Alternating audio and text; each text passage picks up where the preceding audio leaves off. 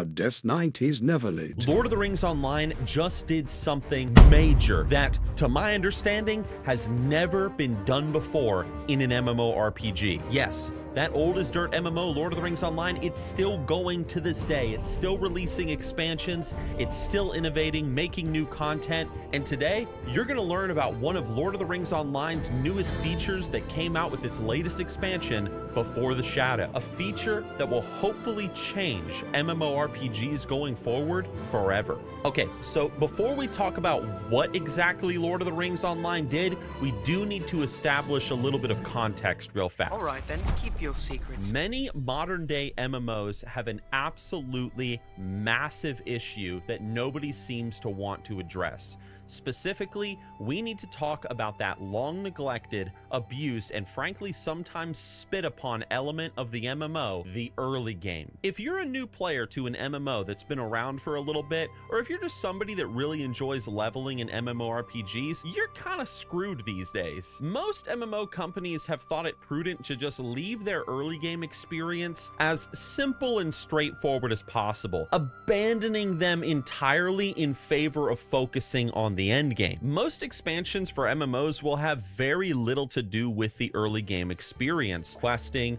professions, low-level dungeons, whatever. All the focus and the emphasis is always put on making the veteran players happy, not addressing the needs of the newcomer to the MMO, or to the person that just wants to level a new character. This, of course, leads to new players trying out these sorts of MMOs, giving them a shot, and then being severely disappointed with how lifeless and dull the world can feel. Early game doldrums have been an issue in modern MMOs for so long that even games like World of Warcraft, which has a notoriously bad early game experience for new players and veteran players alike, they even offer a cash shop incentive for you to just pay $60 and just skip the whole thing entirely. Maybe it's a good business model, but players often feel cheated by this sort of neglect being present in such a large part of the game. Now, Lord of the Rings Online is an MMO that's been around for a very long time, and it has boasted multiple expansions under its belt during its days, taking players from the steppes of the Shire all the way to the fiery doom of Mordor. One does not simply walk into Mordor. And like with every other MMO that's been around for a while, Lord of the Rings Online has also faced this issue. New players, of course, want a fun and engaging early game experience to delight in, and veteran players don't want to be bored running the same content over and over again. Does that sound like you? Because it certainly sounds like me. You know, the level up in the early game should be fun. Also, you got to keep in mind, Lord of the Rings Online is a game that is known primarily for its storytelling, its massive world and roleplay-like content. The developers actually want you to take your time leveling up in the world. They want you to experience the story that they have so painstakingly crafted. It's a very different approach to their MMO compared to game companies like Blizzard and like others who just want you to rush through all that content as fast as possible and get to the latest expansion. So here's the question: how do you fix this problem? How do you make the early game experience fun for new players without making it overwhelming, enjoyable for veteran players, and just make it overall a really good and fun and memorable time? Well, with Lord of the Rings Online's newest expansion, Before the Shadow, they tried something new, and it has brought a lot of attention to the game and has been bringing players back to Middle-earth in droves. And let me explain as to why. So this new expansion just brought to the game 2 new zones for people to explore, new quests to do, dungeon experiences, and a whole lot more. But there's one thing that Before the Shadow brought to the game that has gotten the most attention, and it is called the adventure system. Let me explain. When you make a new character in Lord of the Rings Online, after you create them and go through the little tutorial, you can approach a specific NPC just outside of the new town of Mossward. He's standing just outside the city gate. Now, if you talk to this NPC, he sells to you some very peculiar items. He sells to you everything from potions to even new emotes that you can buy and use on your character. The only problem is, how do you buy this stuff? Well, it takes a special currency, and the only way to earn this currency is by participating in what's called the adventure mode. No, wait. We do not want any adventures here. Adventure mode is a system that has multiple tiers to choose from, ranging from simple adventurous all the way to heroic. And what happens is when you choose one of these options, the entire world is going to scale up in difficulty for you and your questing experience. This means that enemies are now going to take less damage, they'll use special abilities like gaining the power to shield themselves, they can lay down traps, and a whole lot more. Those formerly simple and easy to kill mobs, you shoot them like 2 or 3 times and they're dead, it ain't like that no more. The world suddenly becomes dangerous and scary. And by doing this, by choosing higher levels of difficulty to level in the world with, you will get rewarded with bonus experience points and virtue experience. And this amount that you get increases with every higher tier of difficulty. Now, I know what you guys are thinking. You're thinking, man, you know, I've been playing MMOs for a while. I'm just gonna ramp it up to the highest difficulty, go out and quest in the world. I know what I'm doing. I suppose you think that was terribly clever.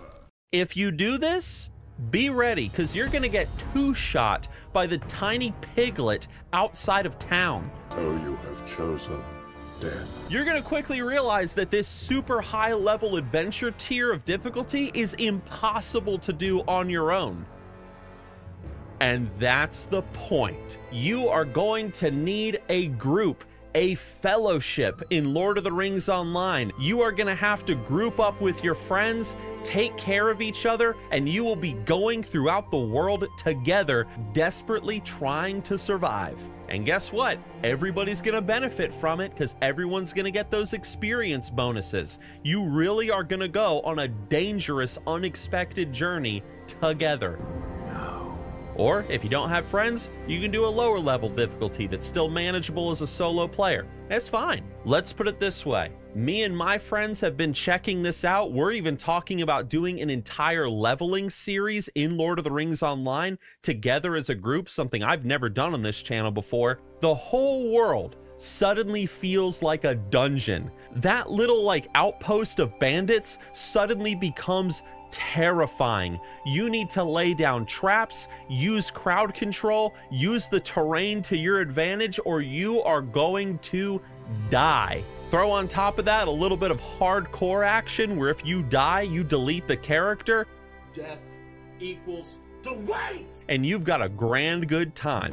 Suddenly, the questing becomes more rewarding because you're doing it with your friends. Suddenly, the gear that you get becomes more impactful because it actually helps you out in the open world and has a real difference in your survivability in the world. You can't just turn your brain off anymore. It feels like a proper adventure, and this is a brand new system that Lord of the Rings Online has just introduced that they haven't even fully expanded on yet. Maybe right now, yeah, you can earn some emotes and level up pretty quick and have a really good time and get some extra little perks here and there, but in the future, who knows what they could do with this system. Imagine if other MMOs did something like this. Imagine if games like World of Warcraft, Elder Scrolls Online, Star Wars The Old Republic, and other big popular MMOs did a system like this where it actually encouraged friends to make alt characters together, to level up, or even if you want to play solo, that's fine. Play solo, but you're going to be going through a much harder, more challenging and painful world experience than the brand new player that's just came to the game and he doesn't know what he's doing. Ever since this came out, it has been such a fun, fantastic, and enjoyable system to play with. The only con is the fact that so many people are playing Lord of the Rings Online right now that sometimes during peak time, the servers are lagging because there's too many players on the dang servers. And that's great.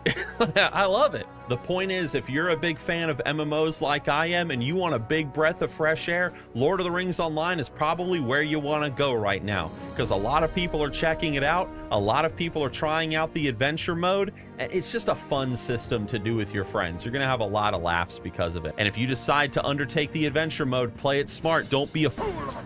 because otherwise you are going to die. I recently talked about Lord of the Rings Online and whether or not it was worth playing in 2023. That video is linked on your screen right now. If you've never given this game a shot, I highly recommend it. Dive into Middle-earth, enjoy the storytelling, get into the roleplay, be a bard and play some custom-made music, and just have a good time, guys. My name is Nixxiom. Thanks for watching the video, and I'll see you with more Lord of the Rings Online content in the near future. Fly, you fools!